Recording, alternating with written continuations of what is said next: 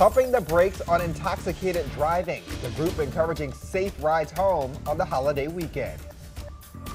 And we have some fog out there. I'm going over what you need to know before you start driving.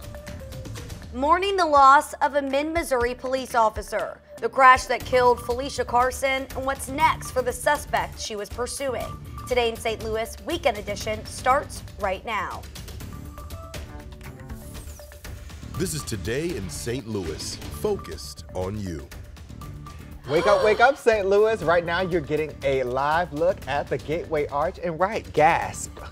Jack, our producer, did say in our ear, we always get good shots at 6 a.m., but this may be one of the best. And you know, we're always surprised every Sunday. What a way to welcome in our Sunday fun day. Good morning to you. It is Sunday, September 1st. I'm Travis Cummings. And I'm Mercedes McKay. Thanks so much for waking up with us on this Sunday morning. Tracy Henson is here with us today. Tracy, it's the Sunday of Labor Day. Is it a good day for people to be outside on the lake? Oh yeah, it is perfect for Labor Day weekend. A lot of, the pool, the lake, whatever activity. A lot of people put their boats away. If you've got one of those go away after Labor Day usually. Our current visibility though, if you are going to be heading out to drive around, we have a lot of fog, especially along the Missouri River right now. So Washington and Chesterfield and St. Charles, all down to either zero visibility or about a quarter of a mile, which can be a little tricky and we're not used to driving in fog. A couple of tips for you. Make sure you don't use your high beams. That actually reflects back at you. Kind of a fun experiment. If there's fog in your driveway to try, you'll definitely notice that. And then also check your speed when you're driving through dense fog. Fog can actually give you the illusion of slow motion, so you might be driving much faster than you think you are. Alrighty, right now it is 67 degrees. It does feel quite nice outside. Winds are out of the west at 3 miles per hour. Coming up, I'll outline our warm forecast today and the cooler 7-day I have for you. All right, Tracy, thank you for that first look. Well, this morning, local law enforcement is encouraging everyone celebrating the holiday weekend to plan a safe ride home. Just 2 days ago, a deadly crash in St. Louis County left a young mother dead. Yeah, that's a heartbreaking story. Police arrested the driver on suspicion of driving while intoxicated. Our Amy Crawl met up with a local nonprofit that's working to end drunk driving.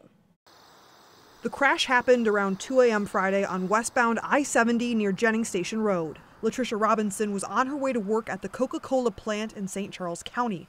Not long after, Latricia's aunt Rose Robinson had her world turned upside down. iPhones have this new things where they send out a SOS. I got them call. She's been in an accident, and it shares your exact location. Try to call her, no answer. Missouri State Highway Patrol says a woman was driving the wrong way when her Chevrolet crashed into the driver's side of Latricia's car. The 32-year-old died at the scene. Investigators say the other driver, a 27-year-old woman from Madison, Illinois, suffered serious injuries and was arrested for DWI but hasn't been charged. I want to prosecute it to the fullest for taking my baby's life. Latricia had a 12-year-old son and 2 daughters, ages 15 and 8. National Ambassador for Mothers Against Drunk Driving, Sheila Lockwood, lost her son 6 years ago. This McHenry, Illinois single mom hugged her 23-year-old son, Austin, on June 8, 2018, telling him she loved him and to be safe, like so many mothers do, while helping a friend clean up a Wisconsin cabin. The next thing I know, June 10th, on Sunday morning, 2 police officers came to my house at about 5 a.m. to tell me that Austin wasn't coming home. He had been killed by a drunk driver Sunday morning around 1 a.m. MSHP said last Labor Day weekend, 1 person was killed or injured on the roads every 9.5 minutes statewide. It's a horrible reality. Give yourself some grace and just take 1 day at a time. That's all you can do. Annie Crawl, 5 on your side. Missouri Highway Patrol says a total of 12 drivers have already been arrested for DWI in the St. Louis area this weekend. Their message for those hitting the road this holiday: don't become a statistic. We have new details this morning as police continue to investigate a deadly shooting in Bellefontaine Neighbors. It happened around 2:40 in the morning on Oran Drive.